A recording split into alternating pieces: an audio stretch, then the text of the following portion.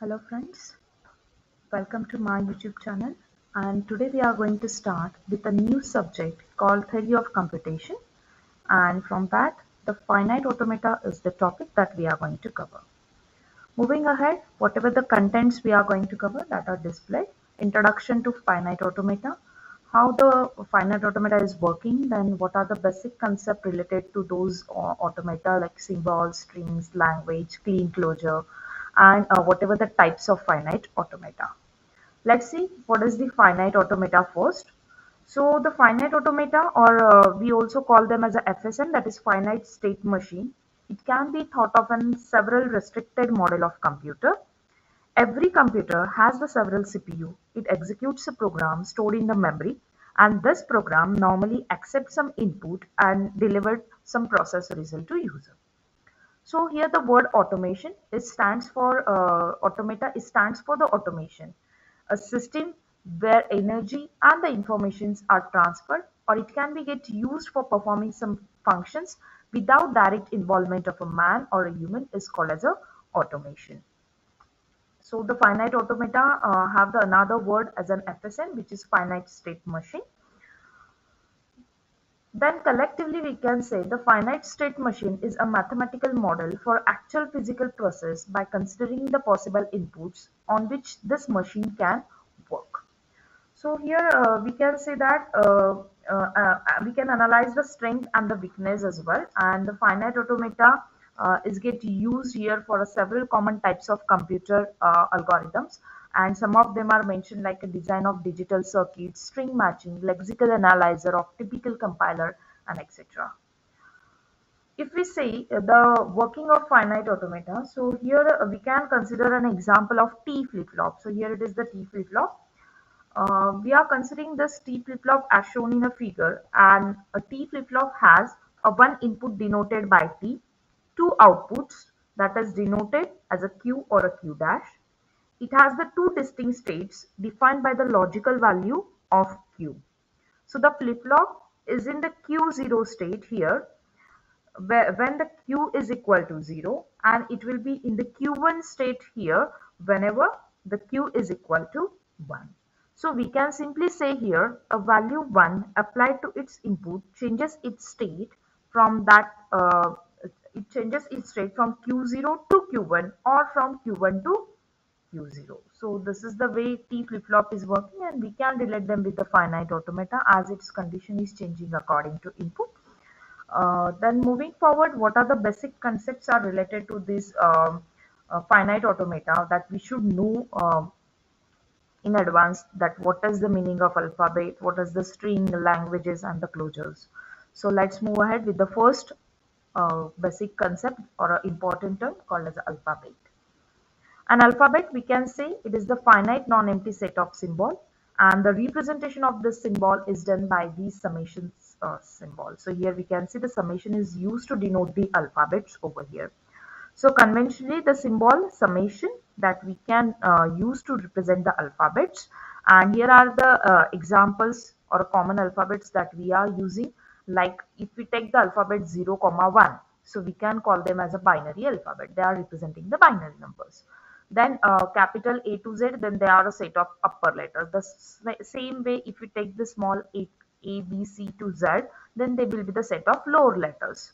If we are taking the summation of 0, 1 to up to the 9 numbers, so they are representing the decimal numbers. The same way, octal alphabets, we can have the hexadecimal alphabets we can have.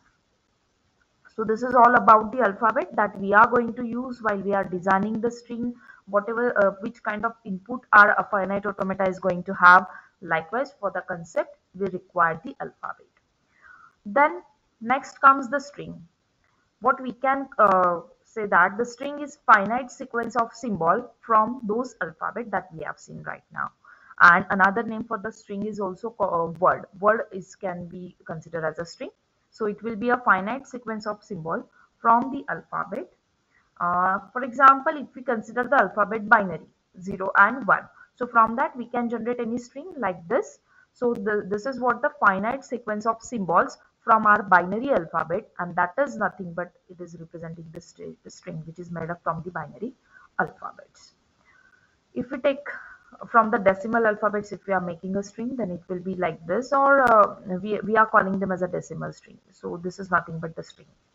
Now, with the string, if we are saying that a string is doesn't contain any kind of symbol at all, so we can call such a string as an empty string, and their representation is done by using the epsilon symbol. So epsilon is a special symbol which is used here to represent the empty string. As we can represent the empty string, likewise we can also calculate the length of the string here. So to calculate the length of the string, that is what the number of position for symbols that string is containing. So we can say the length of the string is nothing but that mod of w, which is representing the length of the string w, and it simply calculate the number of positions over there. So if we consider the same string, that a binary string previously seen, so here the number of symbols are nothing but the 7. So the length of the string is length of the binary string is 7. The same way, if you want to calculate the length of empty string, or we can say the length of epsilon, that is the string not containing symbol at all. So here we can represent such a string as an mod of epsilon is equal to 0. 0 because there is no symbols at all. So we can consider this as a 0. So here we have done with the string introduction. Moving forward towards the language, then what the language represents. A subset of a string over an alphabet summation is called as a language. So now here we are going to see both of the concept that previously seen, string as well as alphabet. So the subset of all those strings over an alphabet that we have selected, whether it will be a decimal, binary, etc., etc. So it becomes a language. What exactly it means, we'll see the example here. If we are saying the L1 is one language which is made up of W, W is nothing but string, and that string is made up of some binary alphabets, and this star is representing right now here a closure. Closure means it is the combination of zeros and ones. So we are going to see this in detail later. So here the string is made up of binary alphabet, which is the combination of zeros and ones, such that W has an equal number of zeros and ones. So here the condition is that your string should have the equal number of zeros and one. Doesn't matter whatever the length is there, it is made up of combination of zeros and one. But the condition is that the W should have the equal number of zeros and ones. So we can consider this language L1 over the alphabets, binary alphabets having the equal number of zeros and ones. And let's create such a string. So very first it will contain the epsilon. No string, no symbols are there. It means there are equal number of zeros and equal number of ones. That is zero number of zeros and zero number of ones, which is the epsilon. 1 time 1, 1 time 0, 0 1 or 1 0, twice 0, twice 1. So there are the four combination of such a thing, twice 0, twice 1. So likewise we can have the number of different string. There is no matter of length, length is not mentioned. So we can have dot dot dot means we can create the number of possible strings from this 0 1 closure. So here this is representation of language L1, which is the example of this binary number having the equal number of zeros and ones. Then whatever the asterisk symbol or star symbol we have seen, now we are going to see the meaning of this. So let's move ahead with the clean closure, and what it says that given an alphabet summation, the clean closure of a language or a summation is given by, for example, my alphabets is representing by this summation. So if I want to take the closure of that, so we have to say that this 0 times that alphabet, union 1 time of that alphabet, union twice time that alphabet, and it will move ahead. So here it is going to be like this, epsilon, it is a 0 times the alphabet. We have not taken that alphabet at all, and that's why it is represented as a empty string epsilon.